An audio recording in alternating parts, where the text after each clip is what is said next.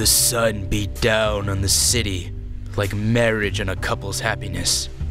It was Tuesday, and the temperature was high enough to make potheads jealous.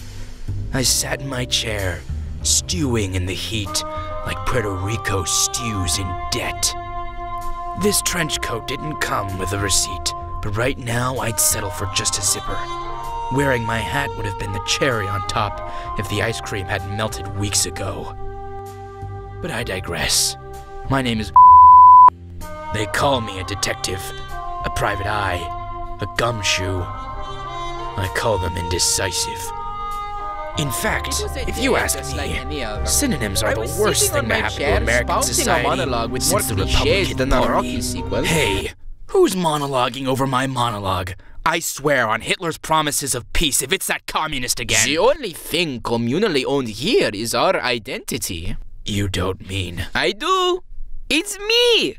Future you. When did I start sounding like such a bitch? I was about to ask you the same question.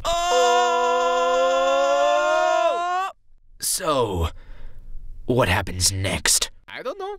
Let me check the script. That was when he walked in. It didn't work. Try again.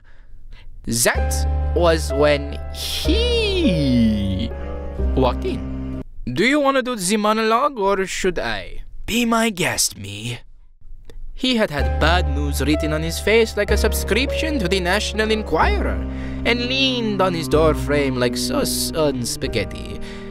He took a step. I use the term loosely because he tripped and fell harder than the value of the dollar in 1929.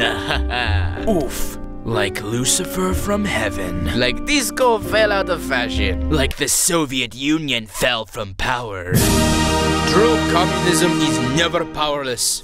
According to degenerate Western calendar, today no. is Tuesday. It's this fucker again. Why can't we hear him?